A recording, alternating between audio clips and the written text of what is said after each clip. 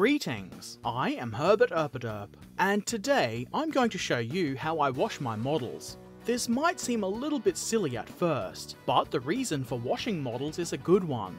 During the moulding process for making a model kit, a release agent is used so whatever material the model is made from won't get stuck inside the mould.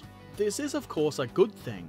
This release agent may still be on the model when you get it, and it can cause the paint to not properly adhere to the model when you try to paint it. I believe this is more of an issue with resin models than with plastic, but you can still wash plastic models in the same way if you're worried about it. As you can see, I have two containers of water. One is fairly warm water with a little bit of dishwashing liquid, nothing fancy. The other is just plain water for rinsing. I've also got an old toothbrush. The process is rather simple.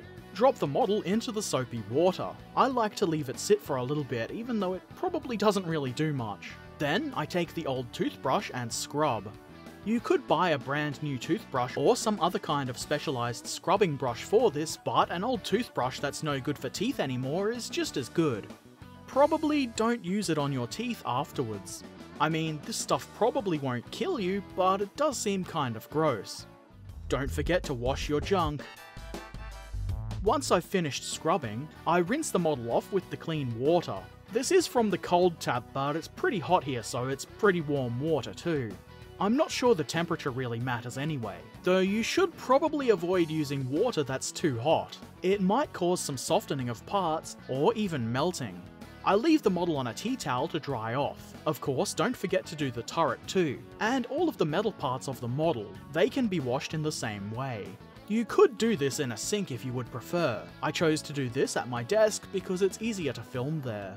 Of course, if you do wash your models in a sink, be careful that you don't lose small parts down the drain. I'm sure you would find that annoying. I know I would.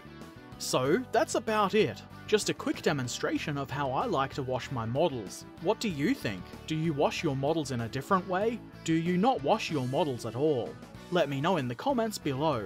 And if you have any suggestions for things you would like to see me demonstrate or attempt in a future Herbert Erpaderp's quick tips video, then put those in the comments section too, along with any other questions, comments or suggestions. Also, don't forget to do the YouTube-y things like clicking like if you liked the video, subscribing, sharing, and so forth. If you really like the videos I make, please consider helping to support the channel via Patreon. Patrons get to see my videos a little early, along with some patron-only bonus content. There's a link to Patreon in the video description and on screen now. As always, I shall return soon, so until then, happy modelling and thanks for watching.